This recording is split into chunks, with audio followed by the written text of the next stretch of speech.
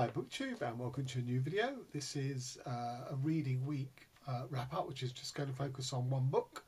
This is Elizabeth Costello by JM Coetzee, a South African writer who I think is regarded as one of the most important contemporary writers of our time. And this is the second Coetzee book I've read. I read his book Disgust and I can't actually remember anything about it. So I came to this with interest, really.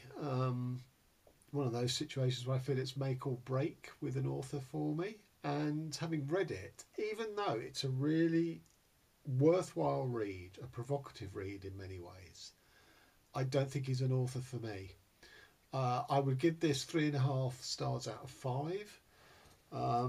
Mainly for reasons obviously which I'll dig into in greater detail, but mainly because I didn't like his shtick. I didn't like the game he was playing with us, or I believe that he was playing with us. Anyway, Elizabeth Costello is a writer from Australia, age 67, a fictional writer, age 67. Seems like all her best work is behind her. And all of the chapters in here are her going to places outside of Australia on, to receive an academic award or to take part in a conference.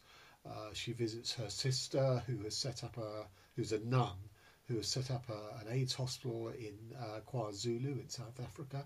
So all these different places, and each of them involves a lecture, for want of a better word. If you actually look at the inside cover, it says Elizabeth Costello, 8 lessons. And unlike Victor Pelevin in Empire 5, and unlike Stanislaw Lem in His Master's Voice, Coetzee here doesn't really disguise the fact that he's just lecturing at you. It is slightly different in that you have to all the time wonder how much does Elizabeth Costello represent what Coetzee himself believes. Again, we'll get into that in detail. Now, normally, when an author is lecturing me, even in an artful way like it is here, I don't like being lectured at. I like literary and artistic writing. There's lots of literary ideas in here, and there's some fine writing, some fine stylistic writing. But at the end of the day, it is still lectures, and as I say, unadorned. I mean, Coetzee doesn't even try and disguise them. So that's one strike against the book. And it's, I showed you that thing saying 8 lessons, and what is quite nice, I guess, is that the lessons are for Elizabeth Costello to learn, rather than lessons that she's handing out. She's giving these speeches and talks and everything, but each one leads to her next encounter where she's had to roll back from the previous speech. So, for example, she gives a lecture on sort of animal rights, comparing the meat industry with the Holocaust of the Second World War. And accordingly, she gets accused of anti-Semitism. And to make up for this, she feels that she has to participate in a conference on the nature of evil. So each time she's had to roll back her own ideas. It's almost that her ideas are wrong, or they're more nuanced than she had allowed for. There's also the lectures are sort of delivered in a knowing way, as sort of, this is playing the game, this is doing the circuit, this is what a writer needs to do. The real artistry is in the writing of the book. This is just sort of showmanship, promotion, all that sort of thing.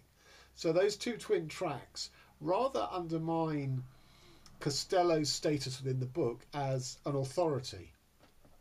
And this is one of the problems I have with the book, that does Elizabeth Costello represent JM Coetzee? Because if she does, he doesn't seem to like her very much. And that, I think, undermines us in what we think of Coetzee and his ideas. As I said, the ideas in here are very interesting, but the authority behind them is unravelled, because each time Elizabeth Costello has to retrench and retreat from those ideas and not stand by them. And this relationship between her, or the presumed relationship between, her as a mouthpiece for Coetzee. So, for example, Coetzee, a male writer, has chosen to explore these ideas, which one has to assume play in his mind through the guise of a female author, which is fine. There's nothing wrong with that, except there's a couple of instances of female sexuality and violence against women where they read as male fantasies, and not that authentic as if a woman might have portrayed them. So again, that undermines the authority, not in this case of Elizabeth Costello, but of JM Coetzee. So, for example, there's a flashback where Elizabeth is sort of back to her early 40s. Her mother's husband has died, or he's not in the picture anyway, and she hooks up, the mother this is, hooks up with a gentleman friend. He gets ill himself and seems to be losing his powers, his puissance. But one of the things he does is he paints, and Elizabeth models for him, fully clothed. And in the nature of these sittings, she feels sorry for him for his declining powers, and she decides that an offhand remark he makes about painting nudes, she decides to model for him nude, and in the middle of a session lowers the strap of her dress and exposes her breast. Now, on the one hand, she's very empowered by that. She's a 40-year-old. She's still quite proud of her body, even though earlier we're told she doesn't, by her own son, we're told that, she's not a woman who particularly glams herself up. So on the one hand, it's empowering for her. But on the other hand, that reads to me like a male fantasy. And the apotheosis and consummation of that when he's not a stepfather, but effectively he's a stepfather, is in at his deathbed, and there's an act there, a sort of continuation or the next stage of what she did for him in modelling nude, as a kind of a last thrill, a last sort of assertion of his bodiliness, which read as complete male fantasy to me. So that was really unsatisfactory. And in another chapter, which is consideration on the nature of evil, again she has a flashback to when she's in her 20s, and she hooks up with this sort of bit of rough trade, a working class docker in Australia, and they go back to his room, and he gets a bit fresh with her. She decides she doesn't want to have sex with him, having gone there with the assumption of this is a middle class rebellion on her part by hooking up with a working class guy. That provokes his male violence, his sort of chauvinistic violence, and it turns from wanting sex to him basically physically abusing her. And again, it's an easy trope for a male writer to ascribe that to a female, and I'm not saying it doesn't happen, of course it happens, but it just didn't read authentic. Whereas if a woman had written it, or a different male author, I think I might have believed it better. And also what it comes across is that, yes, it's a male being violent to a woman, but it's also a sort of a class thing, that this working class guy, can't express himself in any other way except through violence. So I thought that was very sort of stereotypical and unsatisfactory. So this whole time, the relationship between Coetzee expressing himself through a female author just didn't wash with me. Now, that's not to say there weren't points in which, she's 67. The way it read was that she was herself almost at death's door, on the way out of life, in her 80s or whatever. But within that, there were some poignant bits of writing about her sort of frailty and what she can no longer do and all that sort of stuff. So it's not entirely without merit. It's not entirely without empathy. But when it's just descriptions like that, it works. It's when he's trying to sort of ratchet in what he wants to say, the ideas he wants to get over in this book, I think he falls short. And I think his choice of making it a female author to express clearly the doubts he himself has had through his writing, or at this point in his writing career, about the nature of writing and ideas and all of that, which is the final bit of what I'm going to talk about. So they're his doubts, his self-doubts and ambiguities. He is transposed onto a female author. But I think it would have better served him to have been a male author. But anyway, so on to the ideas. So the first chapter is called Realism, where she's been awarded a prize by an academic institution in America, $50,000, and she goes there to receive it. And her son sort of chaperones her around because he's a bit worried and wants to protect her from it all being a bit too much, because it's a transatlantic journey and she's tired and she's only there for 2 or 3 days and lots of people want a piece of her and talk to her and stuff. And the acceptance speech she gives on a pre-agreed subject is on realism. But the speech she gives has nothing to do with realism, because it's about Kafka's short story called Report to an Academy, in which, if you don't know, basically an ape has been civilized by man and, you know, wears clothes, has learned to speak, presumably German since Kafka wrote it, and is delivering a lecture on his findings on the relationship he finds himself as an ape in human society. So first of all, it's typically allegorical from Kafka. Second of all, it can be accused of anthropomorphism, although in a way Kafka's reversed the lens. You know, this is a report on human behaviour in the eyes of an animal species. So it has very little to do with realism, and the argument by Elizabeth Costello's lecture is that we can no longer trust the words on a page. You know, when an author used to describe a glass of water sitting on a table, you knew that's what you were talking about, whereas this ape addressing, I think you no longer know where you stand. You know, are we supposed to read it literally, that an ape is literally addressing the human audience, or is it some sort of, you know, parable about alienness, how you know, someone who's so alienated might appear to their fellow man, whether anything but fellow man. So that's all quite unsatisfactory, really. And yet that chapter started in a really interesting way, because the son is the narrator of it, and he's basically sort of telling, you know, the events of her stay in America. But Coetzee is quite sort of artful and, you know, playing around with the sort of notion of fiction.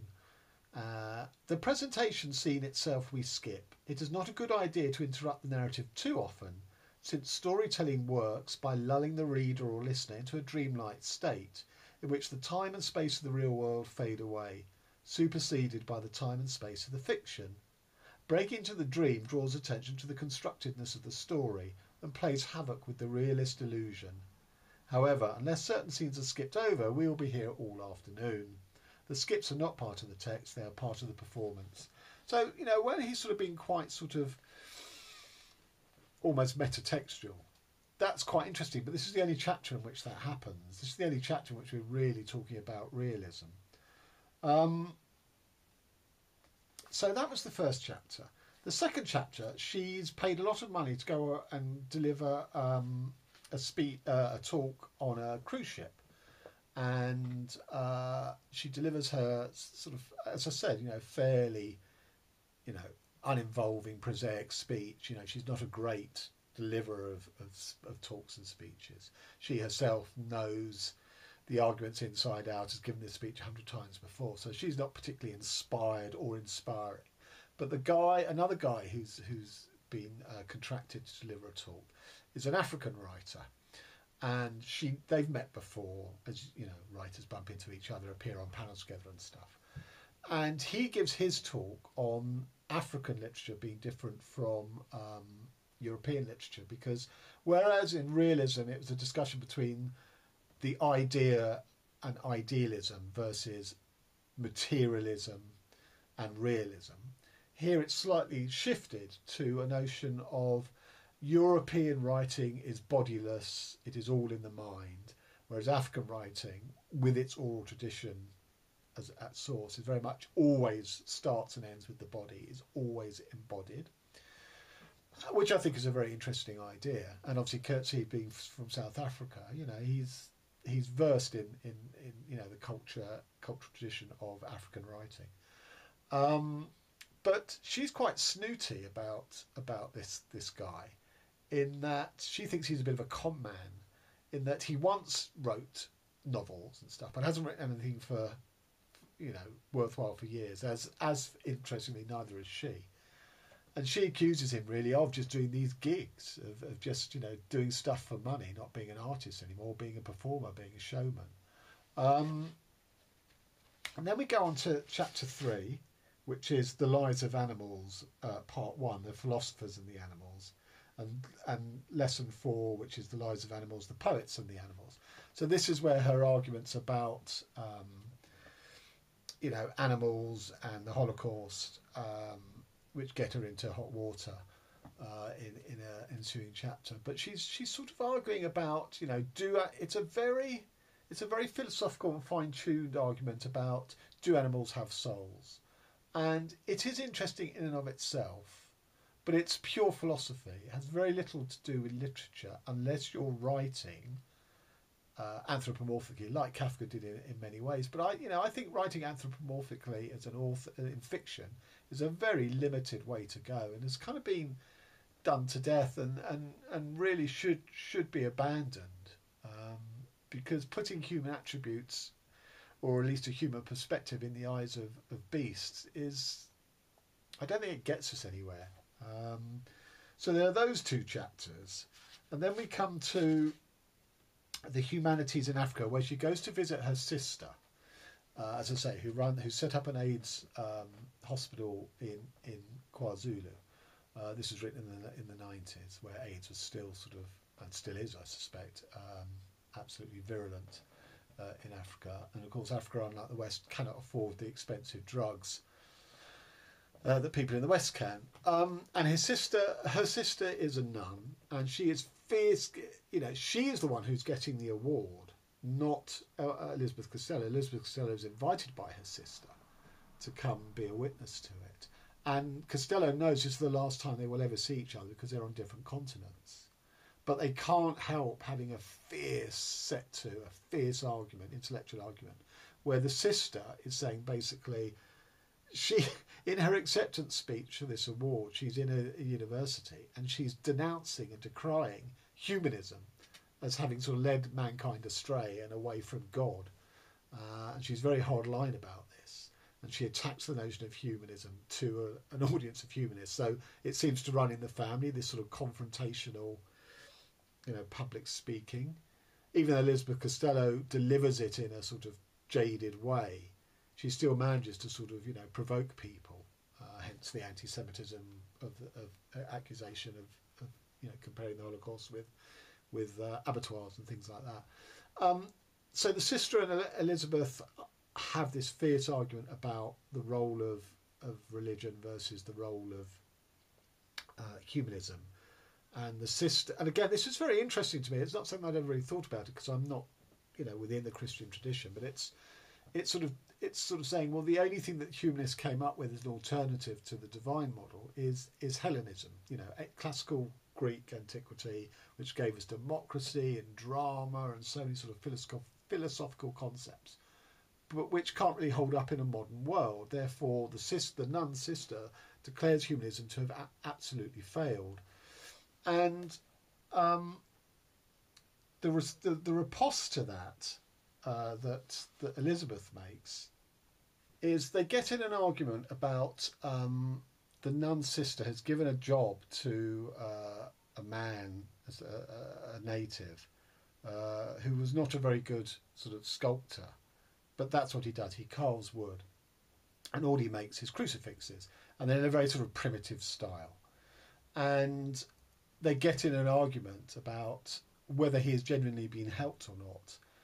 Whether he is regarded himself, whether he is, because he's had this sort of constant source of employment, whether he has regarded his life as fulfilled, that he views himself as an artist, when his art hasn't come on at all in the eyes of Elizabeth. It's always the same primitive representations of Christ on the cross. And they have this sort of furious argument. And the sister keeps saying, well, why don't you go and ask him if he feels fulfilled? He can no longer carve. He's of an age now where his hands are too gnarled to do it. Go and ask him if he thinks he's, wasted his life or not progressed or whatever. Or, if religion, his sort of dedication to the divine through the simple act of carving, whether that has fulfilled him or not. And Elizabeth never goes and talks to him, despite her sister keep going and saying, go and ask him, go and ask him, go and ask him. So it's an argument partly about the authenticity of the African experience through the filter of the divine. Obviously, Christ was a Western god brought into Africa through missionaries and that. So you have on the one hand sort of high civilization, Hellenism versus God and a sort of keeping it real primitivism in a sort of native culture.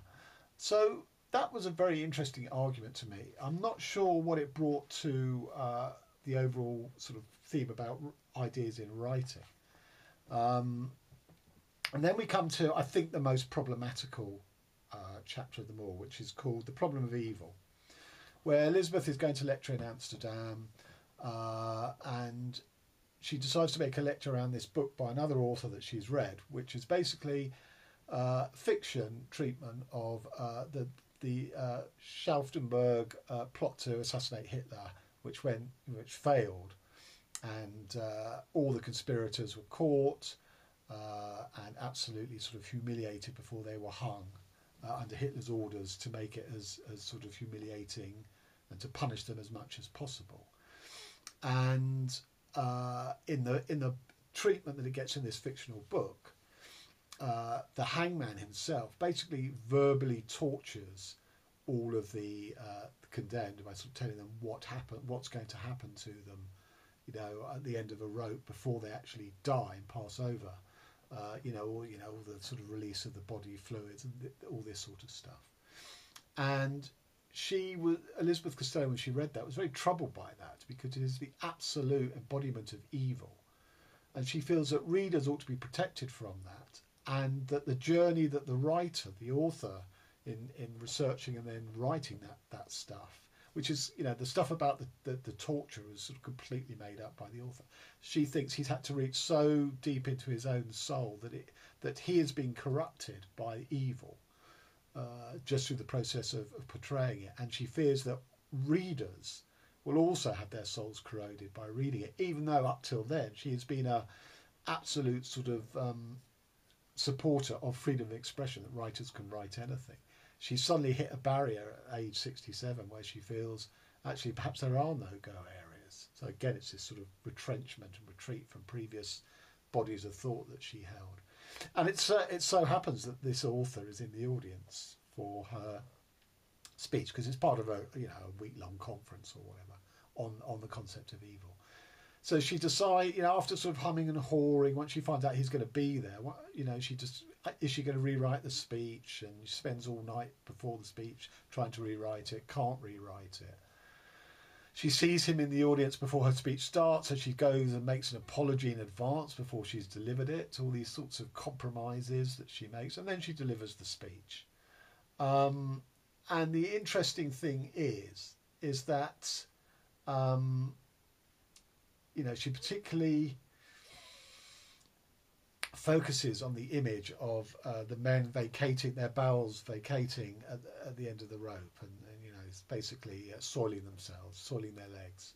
So you get that image, and then in the next chapter, which is a musing on the relationship between when ancient pagan gods had sex with mortals, and she describes there an angel, not an angel, a god, but a god with wings, lying there while having sex with a mortal, and that when the act of consummation is finished, how the male semen sort of comes back out and sort of flows down the leg, and it's the absolute inverse, really, of that image in the evil scene.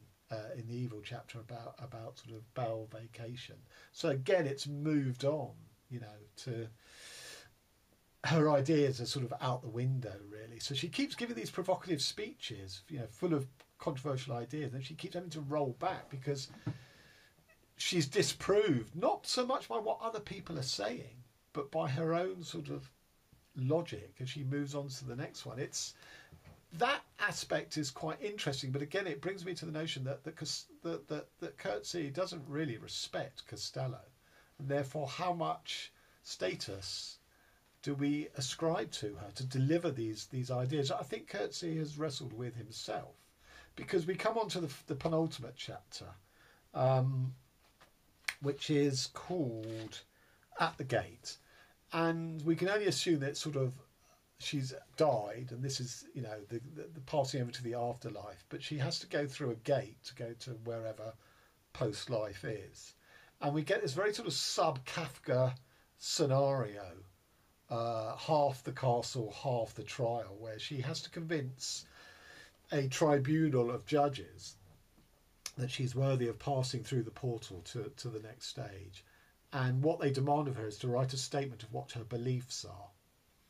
And she writes that she has no beliefs, because as a writer, she has to, that beliefs get in the way, that beliefs make your work sort of too strident rather than artistic, and that you have to remain open to hearing all sorts of arguments,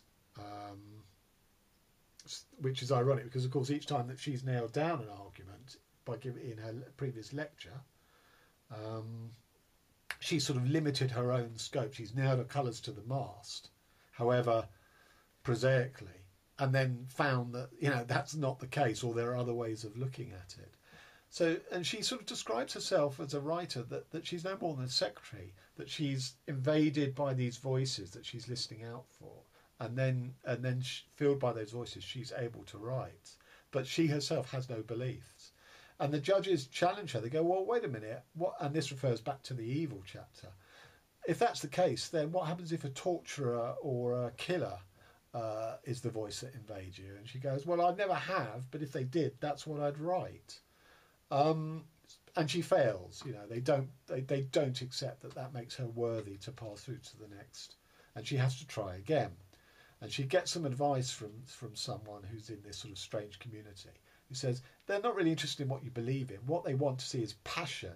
You know, is your life filled with passion? So she goes back and she sort of slightly tries to redefine, I don't believe in anything as a constant throughout my life, but I am always filled with passions. And she gives this example, which again refers back in a way to the animal sections, of frogs who basically go into hibernation in the dry season in Australia, in a dried up river, and when the rain comes and the river fills and swells and floods, then they come to life again. So she believes in that, and it's a statement of materialism. This is a reality. I've observed it with my own eyes. I find this wonderful. This fills me with the joys of life, seeing this process. And that's it. That's the best she can offer as passion, which is very odd, really. And this is where I find myself pulling away from Coetzee. Despite all the interesting thoughts that he's provoked in me as a writer to reflect upon my own sort of, what I can feed into all these debates is that, you know, is that the best she can do? You know, I regard myself as a writer of passion, but I have beliefs, and inevitably my beliefs appear in my books. So I'm very different from Costello in that respect, and I suspect that makes me different from Coetzee. I know he's playing devil's advocate to some extent, but it's not a shtick I buy. I think if you believe in these things, if you have passions, that ought to feed into your books, rather than otherwise it's a dry intellectual moot. All of these lectures are moots because she ends up arguing against herself in the next chapter, and I find that very unfulfilling somehow. Yes, if you're not careful, if you only want to get across your beliefs, your political analysis or whatever, that can be one-sided. So you have to make sure that it's more balanced and more nuanced. Of course, I'm not saying that, but I just didn't buy into this thing that Coetzee did. This whole method just did not work for me. So this is from the penultimate at the gate. I am a writer, a trader in fictions. It says, I maintain beliefs only provisionally. Fixed beliefs would stand in my way. I change beliefs as I change my habitation or my clothes according to my needs. On these grounds, professional, vocational, I request exemption from a rule of which I now hear for the first time, namely that every petitioner at the gate should hold to one or more beliefs.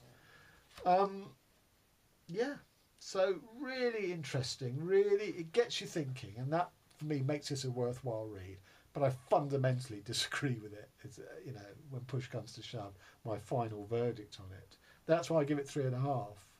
And I feel like that, I'm very grateful to Brian over at Bookish, because I asked him his thoughts on Coetzee, and he says he feels Coetzee does this all the time, that he he deliberately chooses characters to represent him that are very controversial and different superficially, in order for him to push into the dark regions of him, his own psyche, and the dark regions of mankind that, you know, a book like Disgust, you know, prompts, you know, strong reactions. And that's fair enough. There's nothing wrong with that. But, you know, if these alternative mouthpieces for himself, such as Elizabeth Costello, are so flimsy, as I feel she is in here, so transparently him, and yet so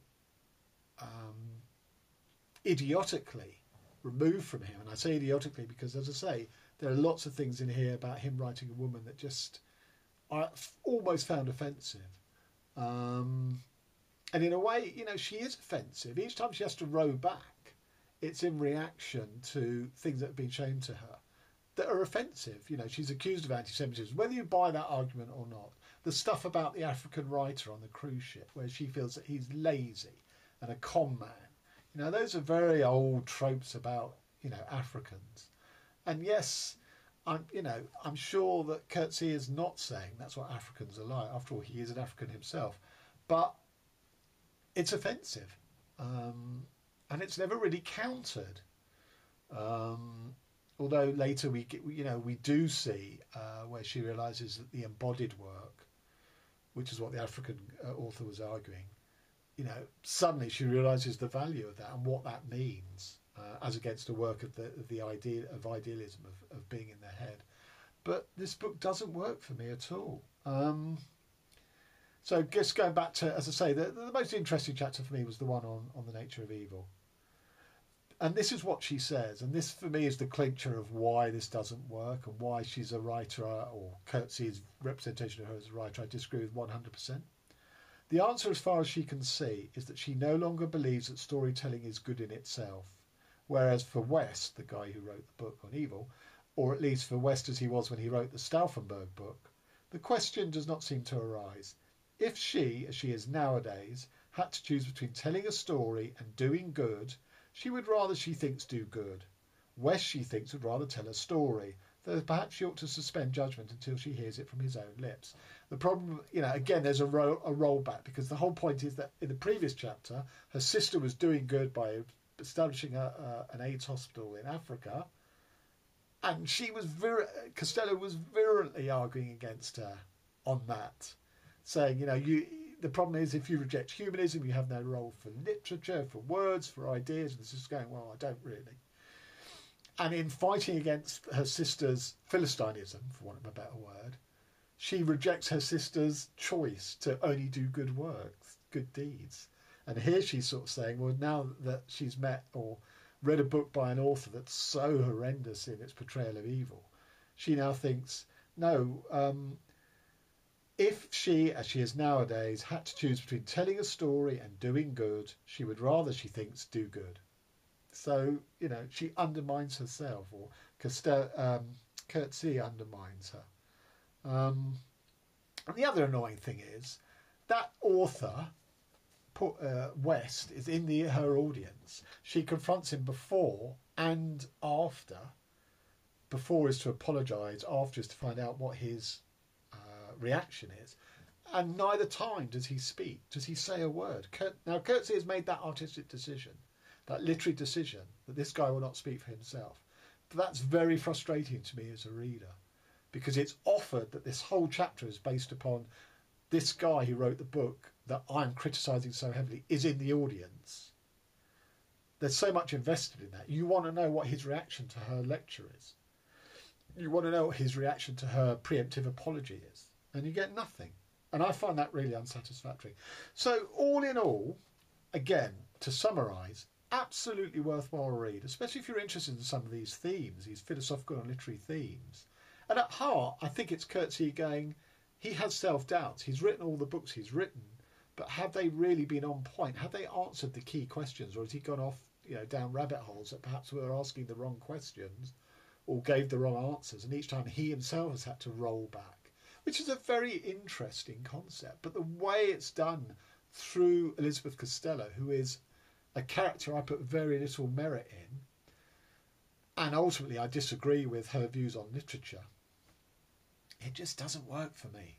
But you know, as I say, don't let me put you off from reading it, because I think it's a worthwhile read. There are books that are worthwhile reads, even though they don't work. That book, here's another one. Hang on a sec. Link to my full review about it, which is about 25-30 minutes long. Exquisite Cadavers by Mina Kandasamy. Again, a book that didn't work for me, but was utterly compulsory reading, I think. In a way that I think this is, but neither of them work. But that doesn't rule them out as being, as I say, worthwhile endeavours to read them. And you may disagree. I'd be very interested if there are any Coetzee fans who can put the counter argument, not necessarily about this book, but about his shtick, about this sort of devil's advocate, about this creating fictional figures that allow him to dig deep into the dark recesses of himself and also the human condition. As I say, there's nothing wrong with that, and I understand the mechanism, but it doesn't work for me in the way that he does it here. So if there are any sort of people who want to defend Coetzee or put the counter argument as to what I've been saying as to why it does work, I'd be very grateful, because at this point I feel I don't want to read him again. I've seen his shtick. It doesn't work for me. So there you have it, a very, very long and involved discussion, but I think that speaks to the provocation of this book, which is a good thing, don't get me wrong. Just ultimately, it didn't succeed for me as a reader. Okay, so till next time, thanks very much.